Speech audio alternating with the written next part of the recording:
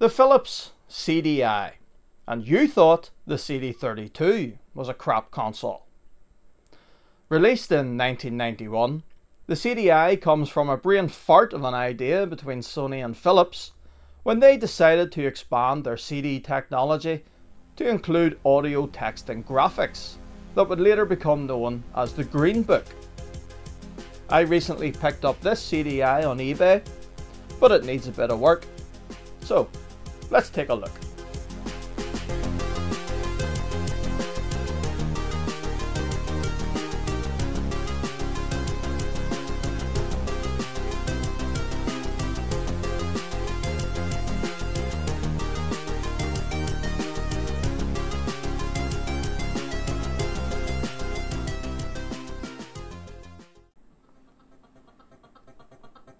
Right, just before we look at the console itself, I thought I would show you quickly the listing for it here on eBay. This is it, genuine Philips CDi 450 console. It was listed for $34.99 or best offer. I got it for a best offer of £30 with the free delivery, which was very good. Genuine Philips CDi console, powers on, faulty, spares, repairs. Condition for parts and not working. Nothing else included, console only, so I did have to go and buy a power supply separate, which was another £15, so we're 45 quid into this so far. Powers on and displays fine on TV, just not reading discs. So, my initial thoughts are we're dealing with a dead laser. Right, let's get a look at the console itself. Okay, let's take a look at this. The front of the console has one input for a single joypad. You can't get a breakout cable though for 2-player. We turn to the side, we have our on-off switch. And look at that, a lot of nasty looking corrosion. I wonder has something been spilt on this, and this side is where the laser is. On the back of the console we can see more corrosion up to about this point here. We get our standard composite and left and right stereo output. There's a DC output jack here, 5V 50 milliamp. I wonder what that would have been used for. And this RJ45 socket here, no, it has nothing to do with networking. This is actually the DC input. I have never seen a power supply that uses an RJ45 before. Oh well, I suppose as long as it works. This side of the console doesn't have very much going on. There's another wee bit of corrosion down in here. And that's pretty much it. Push the button and lift up. I can't help but wonder if that is meant to lift itself. Don't know. We'll have a look at that when we get it apart. This bit here is where the digital video cartridge would go. It would plug in here, and my goodness, look at the corrosion in here. So yeah, I would say without doubt something has definitely been spilt on our CDi at some point in the past. And I just very quickly like to say a massive thank you to Mark, aka Super Duper, over on the Amiibay forums, because he has very kindly sent us his spare digital video cartridge for the Philips 450, which just plugs in there like that. I'm not going to fit that yet though, we'll play with that later if we can get this laser sorted out. Laser and spindle. Wow, that is incredibly stiff to move. I thought I was just going to flick that there and it would spin. What is going on here? Okay, that's weird. That should be a lot freer than that. Okay, right. Let's start doing some testing. We're going to plug it in.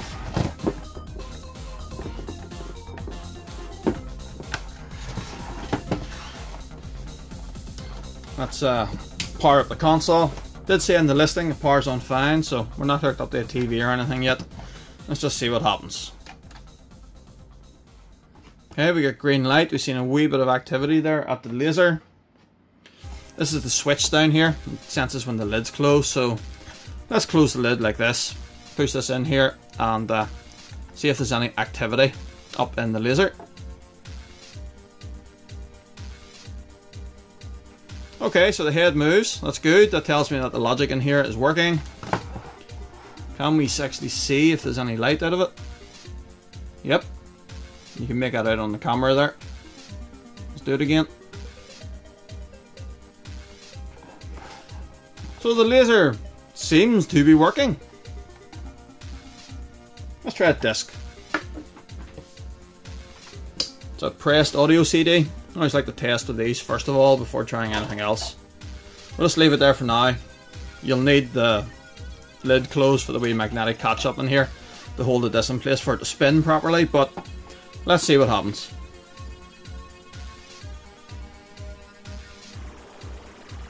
So the access light is flashing, but the disc is not turning. Right. I think what we should do next is take this apart.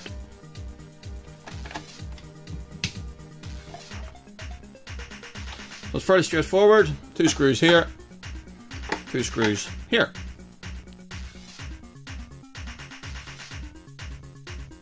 Right, the case should just lift off.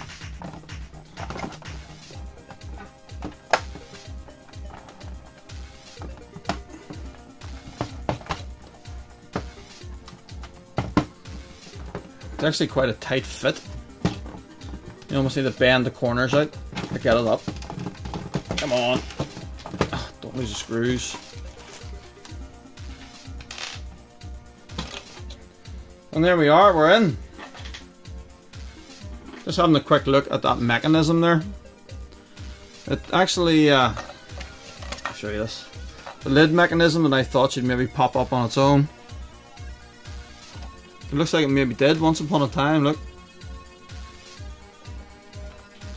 But well, I don't know. I'm not 100% sure. I don't see any springs or anything, or a spring might have went.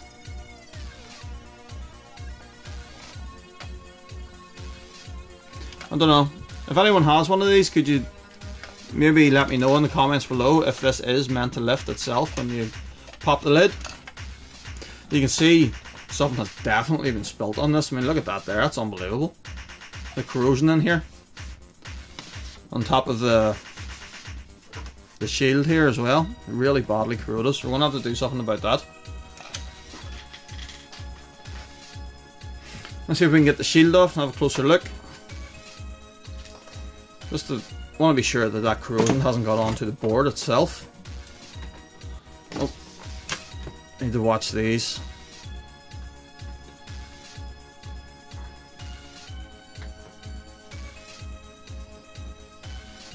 Right, I'll say I'm free.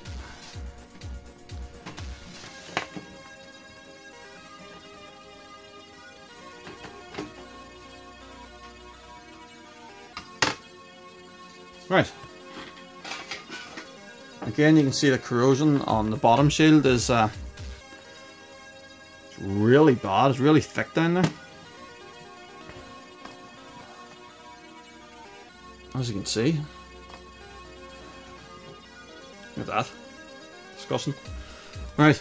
But luckily it does seem to be pretty well clear of the board.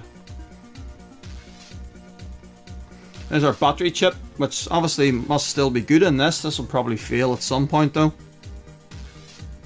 There's a battery in here, and the only way to fix it really is to grind off the top section of this to remove the battery, and then you wire up your own. There's our processor, our 68070, but don't let that fool you.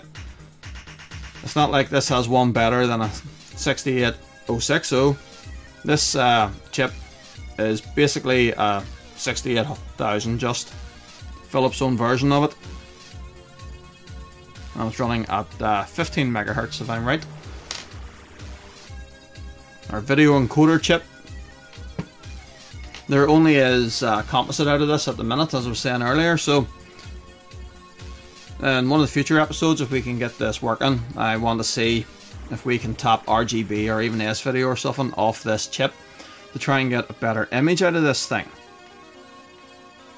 A few capacitors about it that will probably change. They do look okay, there's nothing bulging or anything. In fact, with the varying colours of caps, just makes me wonder, have some of these possibly been changed in the past? You wouldn't know. Right, so here is our CD drive and this incredibly stiff spindle. I wonder, has the whole thing just dropped? You know, maybe the motor's dropped, or maybe even just this spindle has dropped. As you can see, there's a wee lip. I don't know if you'll be able to see that or not. See that there? There's just a wee lip there at that point. I wonder, is the rest of that meant to be up flush with that?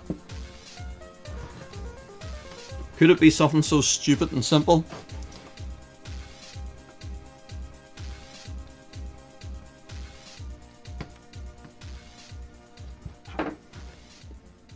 Look at that. That just popped up. I'm just pulling at that slightly. That's popped up. And now, there's no way it's going to be that simple, is it? Is it going to be that easy to fix? Where's my disc? Let's power it on like this. And we need to simulate the lid close, so it's just we switch down here. Is the disc going to turn? Oh. Turn it on! Idiot. Right. Let's simulate the lid closed, and is the disc going to turn? I don't believe it. I don't believe it. So it was definitely trying to read that disc. Is that all it was? Right. Let's put it all back together. What we'll do, we'll hook it up to the capture device and see if it will boot up this disc to its CD player. Let's try that.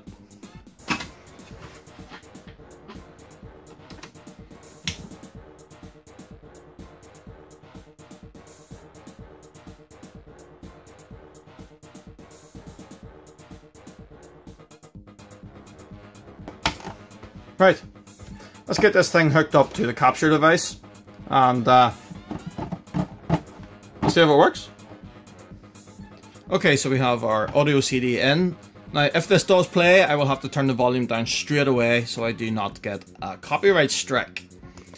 We're just connected up to the capture device here, just in OBS. So, first of all, let's power it on. Make sure we are getting our video output that we were promised. And yep, there it is. So it is outputting to the TV okay, and it's telling us the lid is open. Let's close it.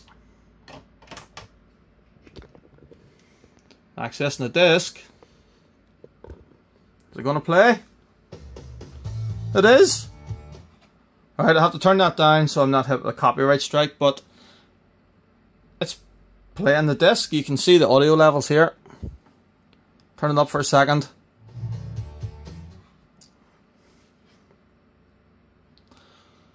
Well, there we are. That is the simplest fix ever in the history of CRG anyway.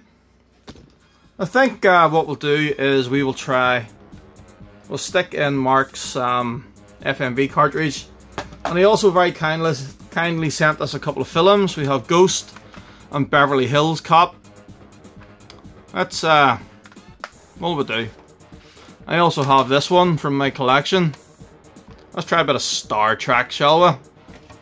I think we should. Unfortunately, I don't have any games yet to show you, and I actually do not have a joypad, but we have another idea to fix that. Okay, before we get too carried away with that though, I am busting to find out if this works. I'm sure it does, but I just want to see what it's like.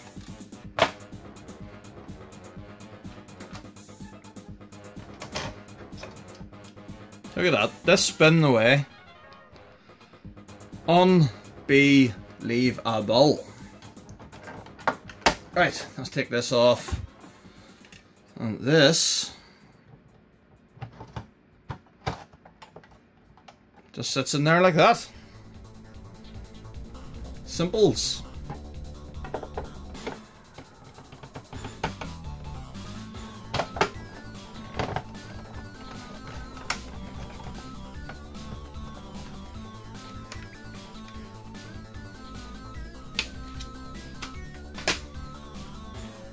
And a bit of Star Trek. Let's see what this does.